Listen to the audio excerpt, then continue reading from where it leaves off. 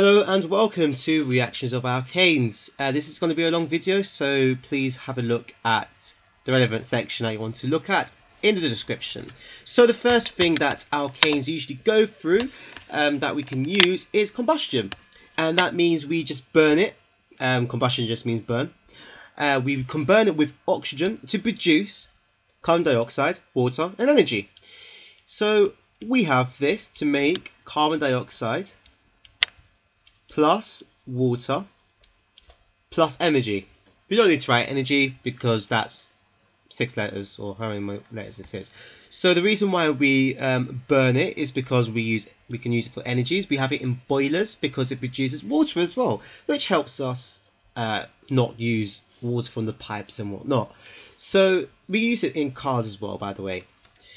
So as you can see here, this is an incomplete or unbalanced equation. We need to balance it because we've got 6 carbon atoms here and we've only got 1 there. So that means we need to have 6 carbon atoms. Don't worry about the oxygen just yet. Let's have a look at the hydrogen. We've got 14 molecules of 14 atoms of hydrogen over here. We've only got 2 here. So that means we need 7 more. Okay, because 7 molecules of H2 make 14. So now we can look at the oxygen. We see that there are 12 molecules of oxygen here. I'm going to just use a different color. There are 12 atoms of oxygen here plus 7 over here, which makes 19 in total, but we've only got a diatomic molecule over here. That means we would need 19 divided by 2 molecules of O2. Because if you think about it, we've got 19 molecules of single molecules of oxygen, not diatomic. And because there's 2 oxygen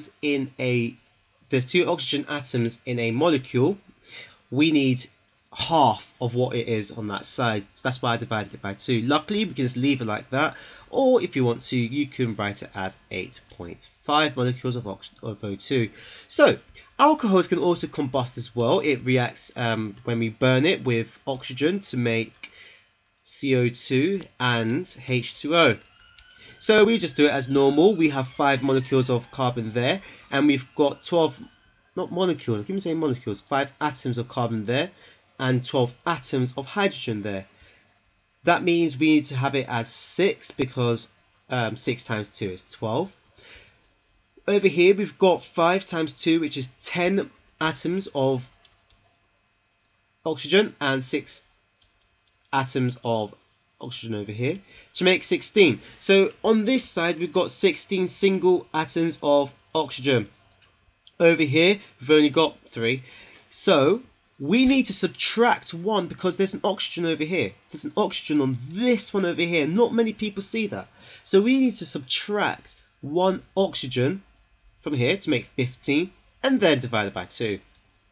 Okay, because if you think about it, if we did, which is 7.5, if we did 7.5 times 2, which makes 15, 15 adds this oxygen over here will make 16, and therefore we have 16 atoms of oxygen on this side and on that side.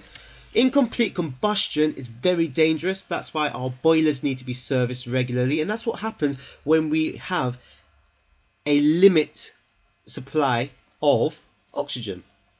So say for example we have the Bunsen burner and we close the air supply hole. We notice that we have an orange flame, and that is due to the incombustion of the fuel, of the gas that's coming in. That's why when we open it, it turns into a blue one. It means it's very healthy. It's getting all the oxygen it needs. Bob's your uncle. So we've got C6H14 over here, and it is reacting with oxygen, but remember it's a limit. So it produces carbon monoxide, I'm telling you this now, plus water. So it is good in a way, it still produces water, but carbon monoxide is very poisonous, so we wouldn't want it. So we've got 6 atoms of carbon, so we need to have 6 atoms of carbon over here. We've got 14 here, so that means we need 7 over here. And we need to calculate how much is there. So 6 plus 7, which is 13 single atoms of oxygen. We need to divide it by 2. So we have 6.5 atoms 6.5 molecules of O2. As you can see here, we have got more oxygen molecules than over here. Remember, it is the same product that I've just used. For some reason, I'm so crazy about hexane that I'm using it for the whole video. But we got more oxygen atoms here than here.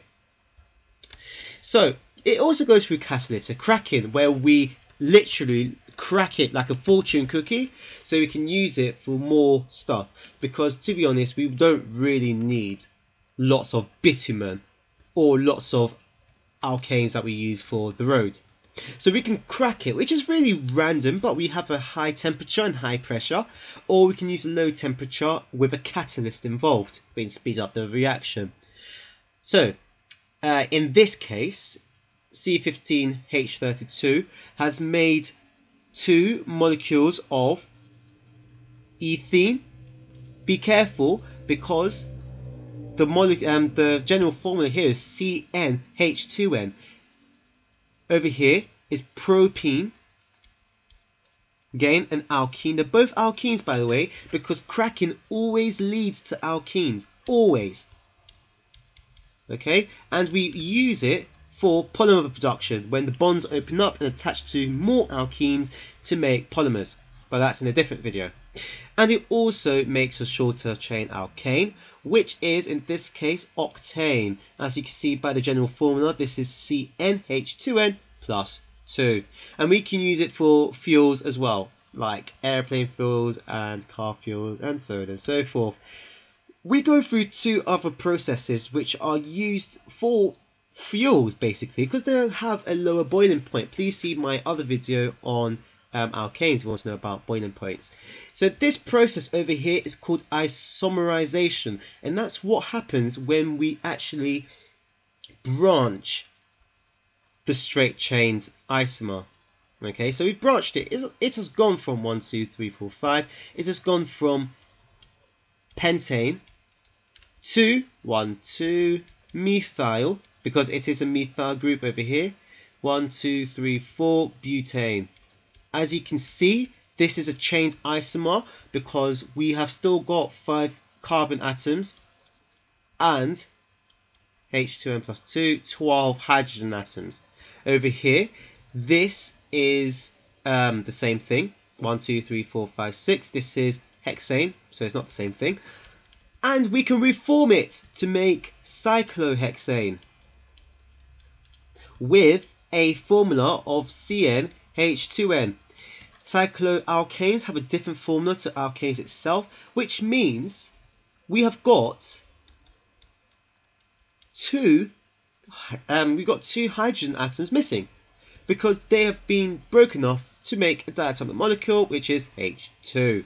So whenever you are reforming it, it would make H2, and that's very important that you know the difference between isomerization and reforming. The reason why we do this is because these over here that I've made are actually really efficient in burning, because it has got a lower boiling point, it is less volatile.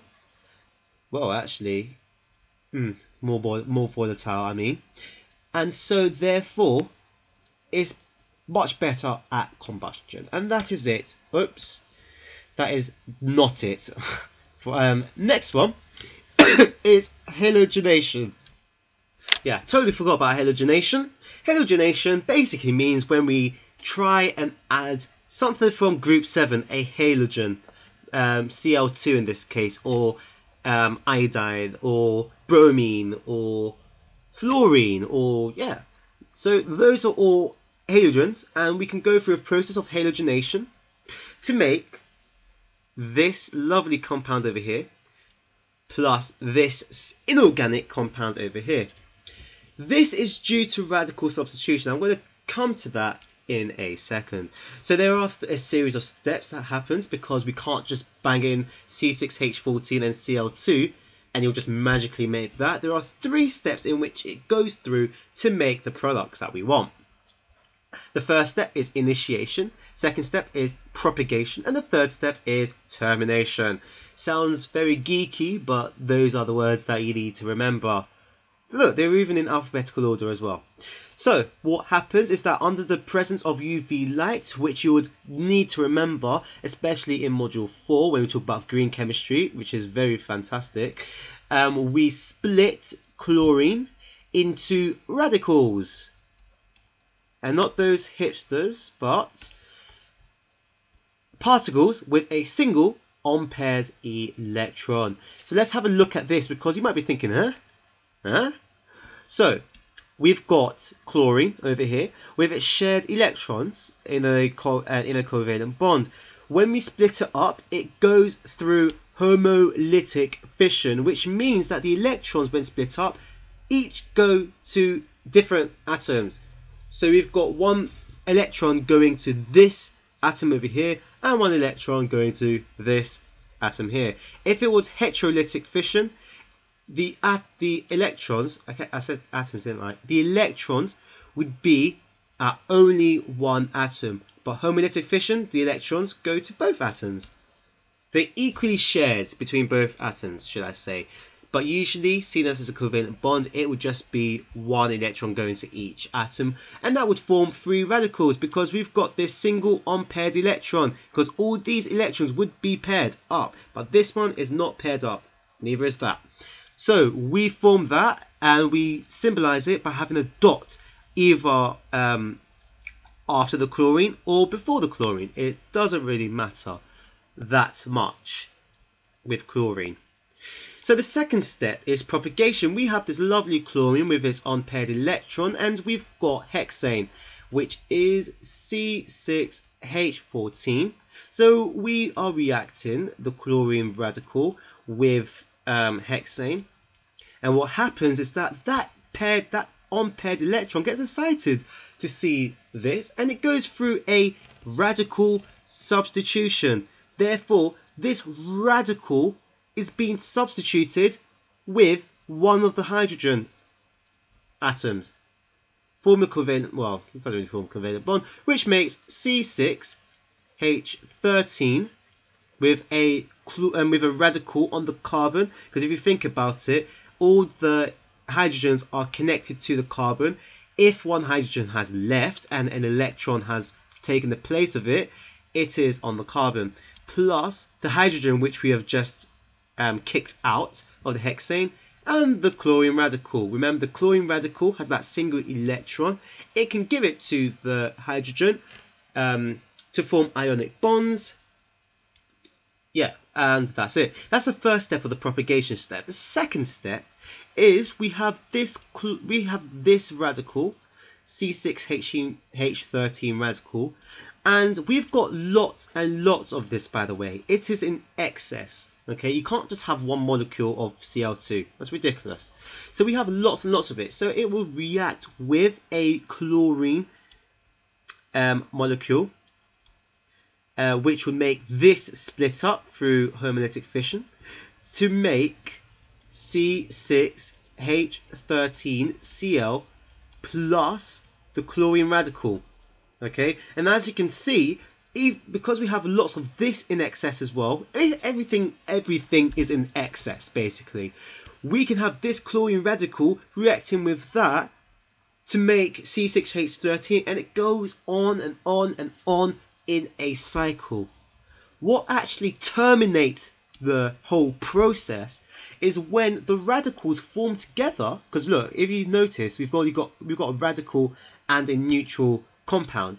When we have two radicals together, so say for example .Cl plus .Cl to make Cl2, that's terminated. That's one of the termination steps.